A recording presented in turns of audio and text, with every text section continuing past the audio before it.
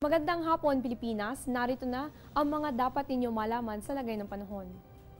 Kaninang alas 12 ng tanghali, lumabas na ng Philippine Area of Responsibility ang bagyong Julian. Ito ngayon ay namataan sa layong 280 kilometers kanluran ng Basco, Batanes. Taglay nito ang lakas ng hangin aabot ng 75 kilometers per hour at pagbugsong papalo ng 115 kilometers per hour.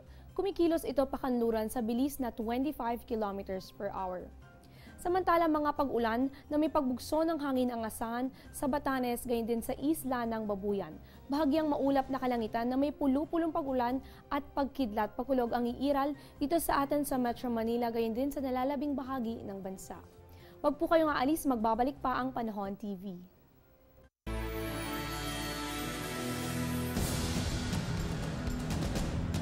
Mga dapat dalhin ngayong panahon ng tag-ulan. Laging magbitbit ng payong at raincoat. Magsuot ng waterproof na bota upang maproteksyonan ang paa sa baha. Magdala ng towel bilang pamunas kapag nabasa ng ulan.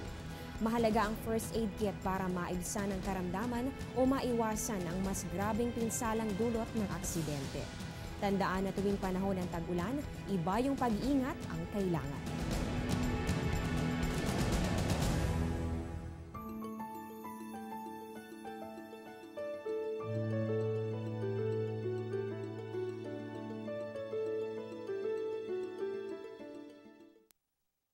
Sa bisa ng Proclamation No. 798, idineklara ang buwan ng Oktubre bilang Museums and Galleries Month.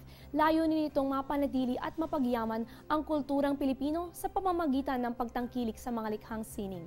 Nakasaad din dito na ang mayamang kultura ng ating bansa ay isang matatag na pundasyon sa patuloy nitong pag-unlad. Let's take pride in our national identity. Ngayong buwan, sikaping makabisita sa mga pinagmamalaking museo na sumasalamin sa mayaman nating kultura.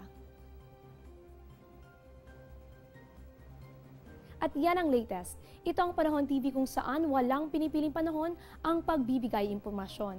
Ako po si Eunice Juntayas, nagpapaalalang sa anumang panahon, maging mapagpala sa iyong kapwa.